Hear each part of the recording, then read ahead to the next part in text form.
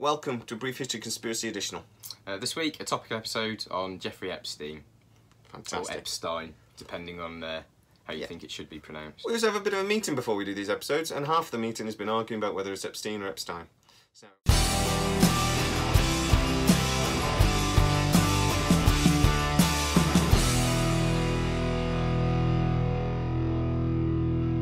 if you're new to our channel, please consider liking and subscribing. It really does help us. Right, so, a few important points about Epstein before we move on. He was a hedge fund manager, so he moved money around for rich people. Right? That was his job. He had his own private jet, his own private island. He was very good friends with Bill Clinton and Trump, which we're going to intertwine during this conversation.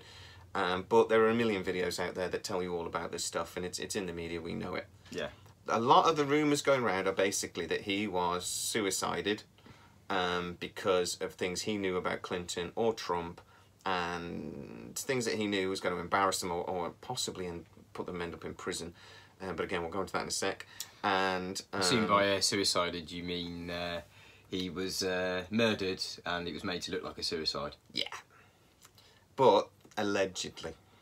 I'm going to say allegedly a lot in this video. I'll go with the word allegedly. But... yeah, allegedly. So, in 2008, he was found guilty of procuring an underage prostitute, Mr. Epstein. There has been complaints that he molested a 14-year-old girl. There have been other complaints over the years, and in 2019 he was arrested and charged with sex trafficking. He was charged on July the 6th and he died on August the 9th. Comedy of errors around his suicide. He attempted to commit suicide previously, was put on suicide watch. Some bright spark decided then that he was fine and took him off suicide watch. He then hung himself in his cell, in a federal cell that are designed to not let you be able to hang yourself. Two guards that were supposed to be watching him both fell asleep for 3 hours and then lied about it.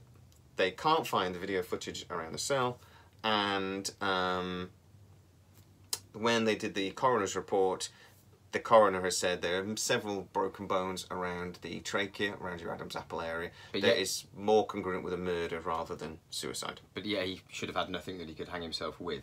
Yes, they take your shoelaces off you, they take the elastic out of your pants, they do significant things to try to stop it. I mean, it's still especially possible. Since he'd been put on suicide watch, you would expect that there were no articles in there that he could possibly hang himself with. That's the theory.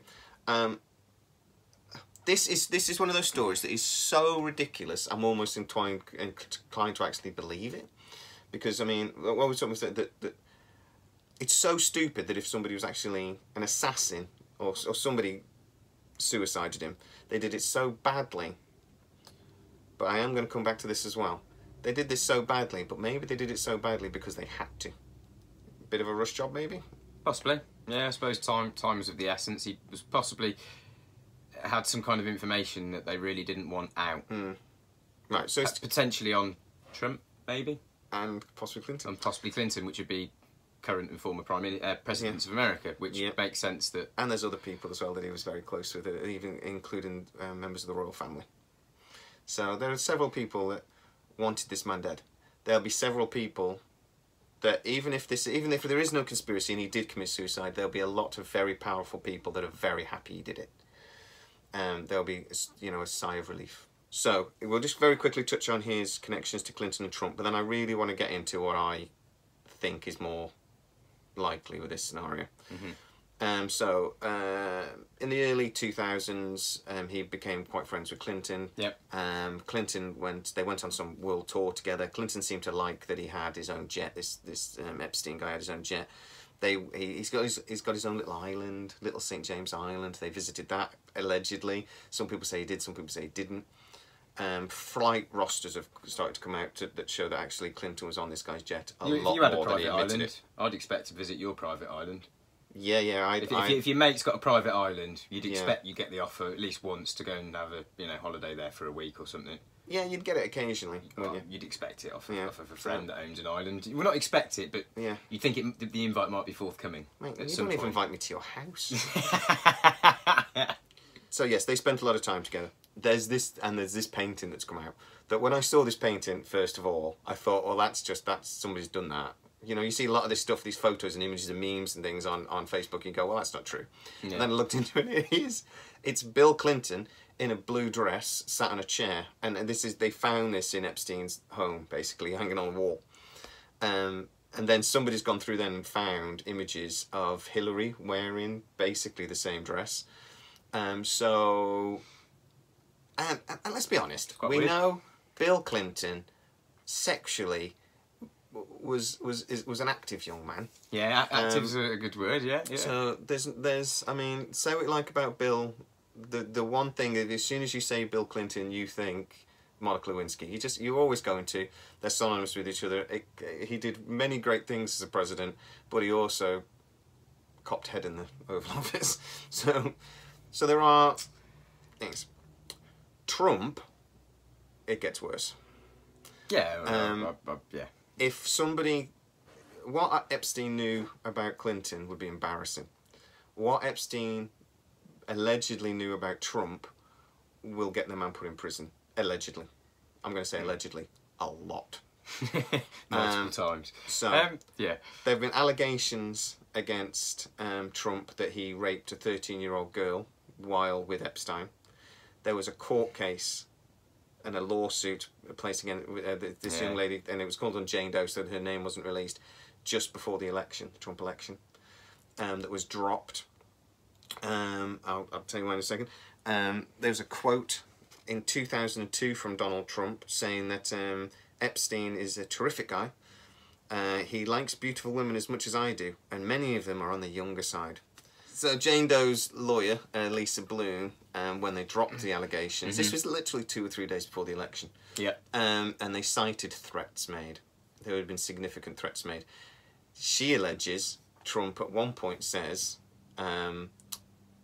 basically to shut up or you'll disappear like the other lady. And that's the thing, allegedly. That's conspiracy.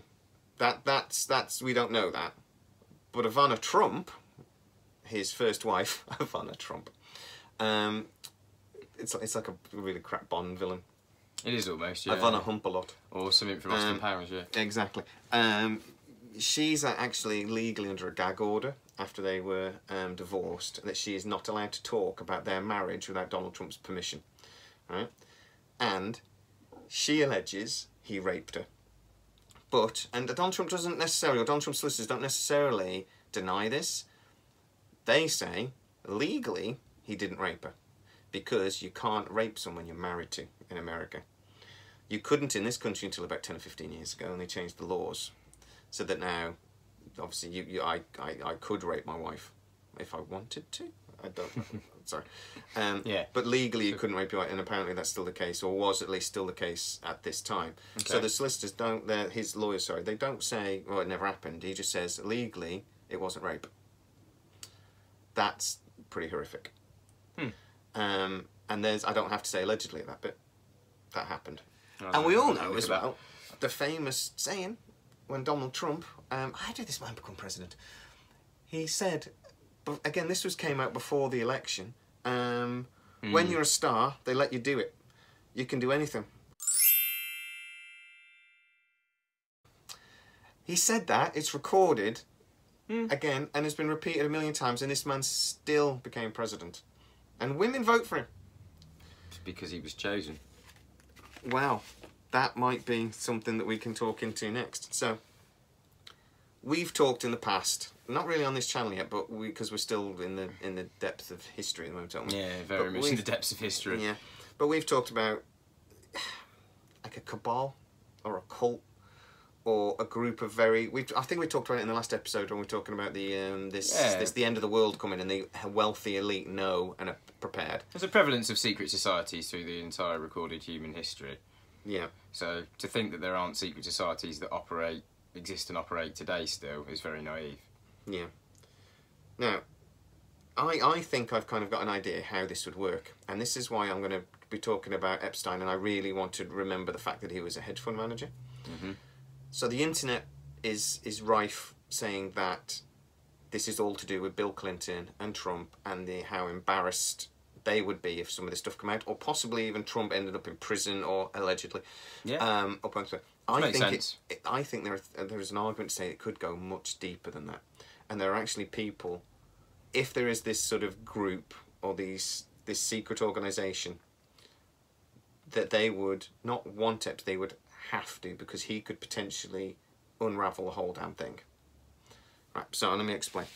We all know, like, low-level celebrities and stuff, we have these fixers.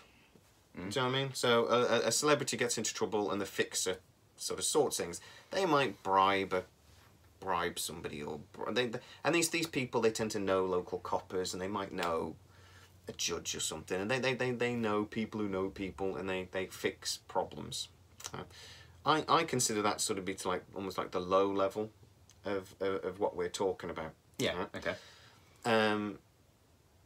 The fixers will then have people above them that sort of will know judges and federal judges and counsellors and this sort of thing. So if you've got a problem on a more like state level, they can come in and they can fix that shit. And then you'll have something above that. Right? Yeah, there'll be some kind of tiered hierarchy. Yes, I agree with that to some extent. Yeah, yeah. Okay. And I could completely see as well that this is an ancient sort of agreement between the wealthiest, that they would almost sort of say, like, we need to look after each other. I almost sort of go back to like the royal families of old sort of thing, that obviously the problems back then were very different, but they get together and they agree that we're going to look after each other. Yeah. I think on that a happens national on a regular level, basis. Yeah, yeah. I think on a national level, what laws do we want in place? What pressure do we want to put to make sure that we keep all our money and they don't? And you know, so on a national level, on a personal level, there's something come out that's or my business is in trouble from a threat from there. Okay, how do we deal with that threat, or how do we think this? So they would, you know, sort of like helping each other all the time. But or this embarrassing thing's about to come out about me. How do we quiet it? You know? Well, when most of the world's media is owned by 90% of the Western media is owned by 6 companies or so, in the hands of very few people, and those media tycoons are the ones that also go to the Bilderberg Group meetings, there would be a very easy way to then arrange for it not to appear in the media. So yeah, so the Bilderberg Group, they meet once a year, always somewhere different, always quiet.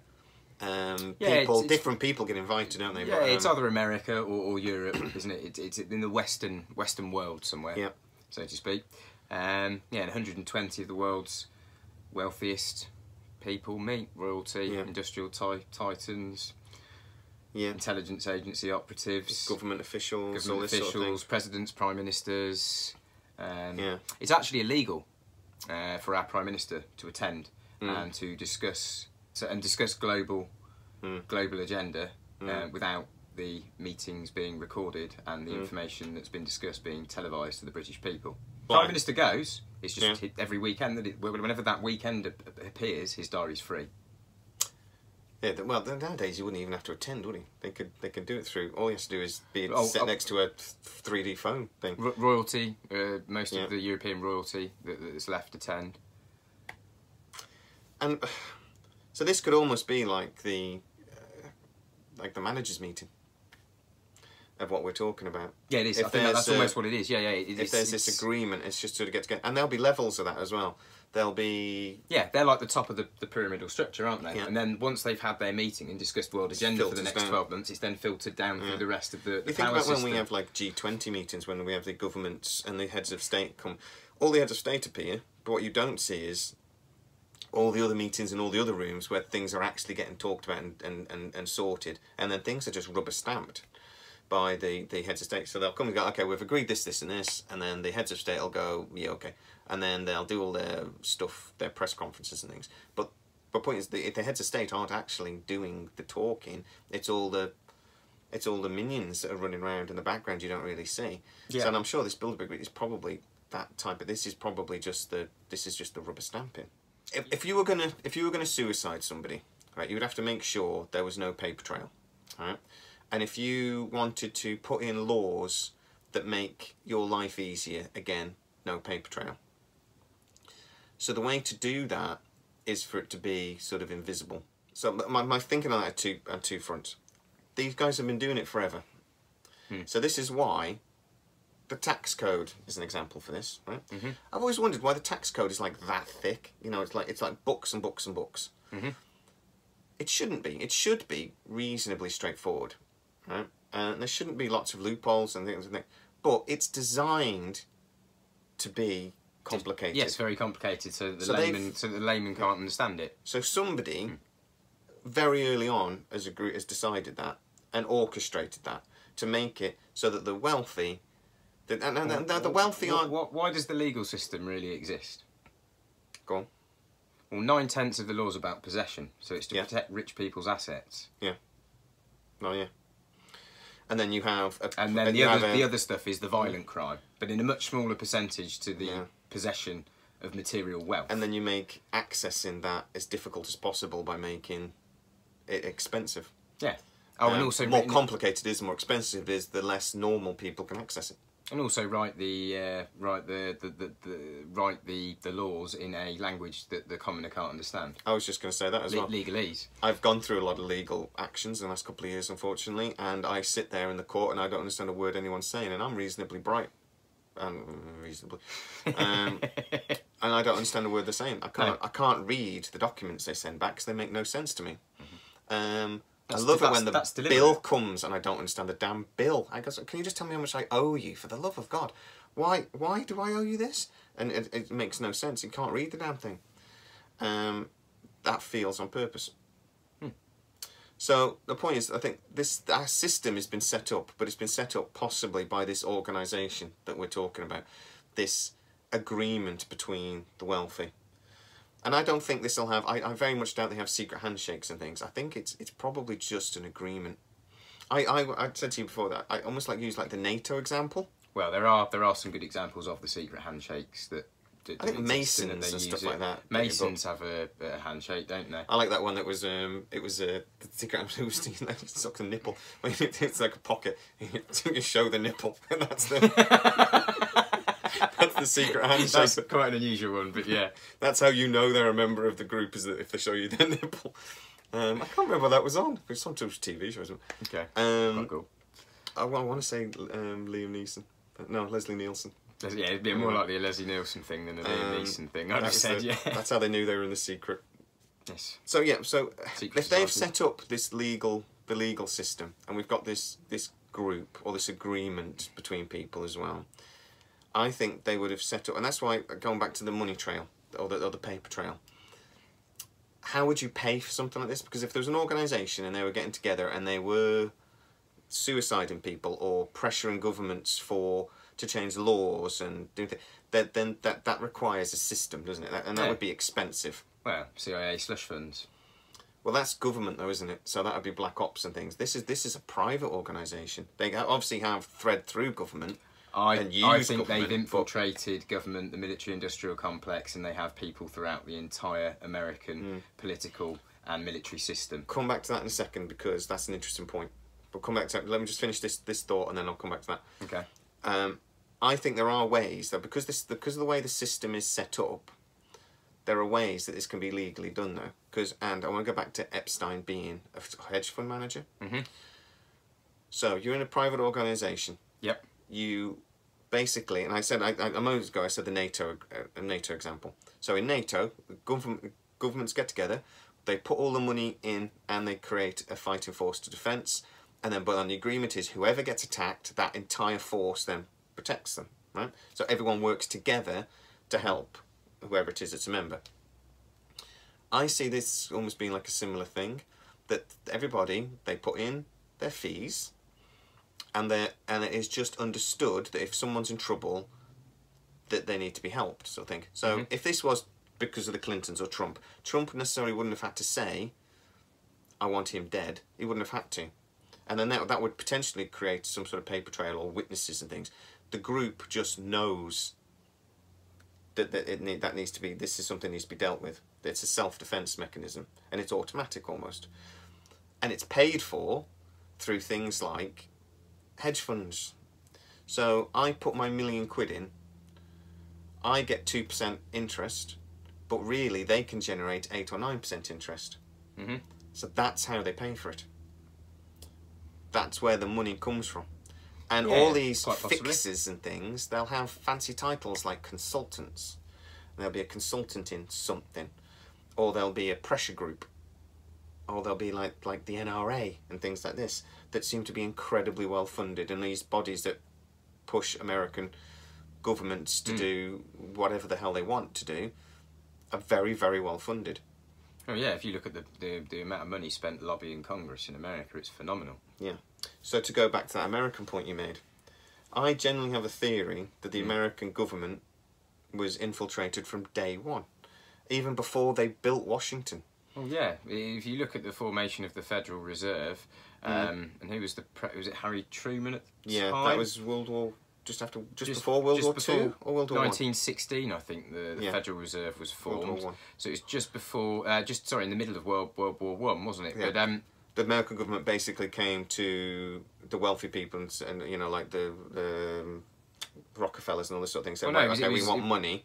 Yeah, I mean, the exact list of who actually owns the Federal Reserve Bank isn't published. It's a privately owned bank that prints money and then charges it at interest to the American government, thus creating a self-serving debt that the American taxpayers have to pay back to the bankers for printing the money and the interest that they're owed on that money.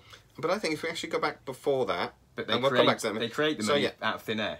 So exactly. Wealthy people, the president of America at the time came to us. We want to fund the war effort, and these wealthy families went, "That's fine. We'll give you the money, but in return, we're going to create this federal bank, and we want to control the Federal Reserve, and we want to control that money."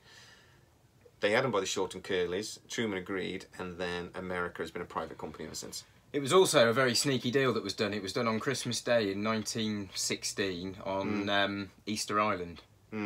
Easter Island? Why would they do it on Easter Island? I'm sure it was on Easter Island. It was on some remote... On Christmas Day, hold on. irony. Hold on. It was on an island somewhere. It was done on Christmas Day when most of Congress were at home with their families when they passed the bill that enacted the Federal Reserve, and it was done on an island sneakily. Yeah. Really and you call sneakily. it the Federal Reserve, so it sounds like it's a government. When it's in no way federal. It's a privately owned bank. I've said to you as well, then they make sure that oil is spent by the dollar and traded by the dollar, basically falsely expanding the American economy, but almost doubling it. America's economy would collapse overnight if everybody stopped buying oil in dollars. Yeah, hence the Iraq War. But well, that's a later video. But I actually think this in sort of invasion of the... I don't think these wealthy people ever actually invaded or took over the government. I think they built the government up from day one. Because the American country is kind of unique in our history. Most countries evolve over hundreds of thousands of years, and cultures develop. The American situation was different. We sort of discovered it, tentatively went over for a couple hundred years, but then we really hit it and started creating a country and a nation. But I think money talks, and my thinking is that the royal families or the very wealthy of Europe saw what was going on in America, went over and did things like building the railways and things like this, but they had the opportunity to do it from scratch. They had the opportunity to actually build the infrastructure from scratch and own all of it and have all these monopolies. All these very small number of people went over with a reasonable amount of money and bought a country. Yeah. Well, you look at them from day one. So, but basically, the theory goes is it was the Carnegies was the steel industry, and they were financed by the Rothschilds. The Rockefellers was the oil industry, financed by the Rothschilds. So basically, the Rothschilds were the family at the head of everything, and then they had people under them, different families that then took control of a different natural resource each. But it was all funded through the Rothschilds. And then filtered down through these families that have now become very rich, like the Rockefellers. Yeah, sorry, there would be elements of the American government that would do anything to protect that office. Alex Jones's infiltration of Bohemian Grove, worshipping a 40-foot owl, whilst performing mock human sacrifice. Yeah, and you finally did at the end. Get in. I've said it far more than I needed to. Every single time I've hope it breaks this time.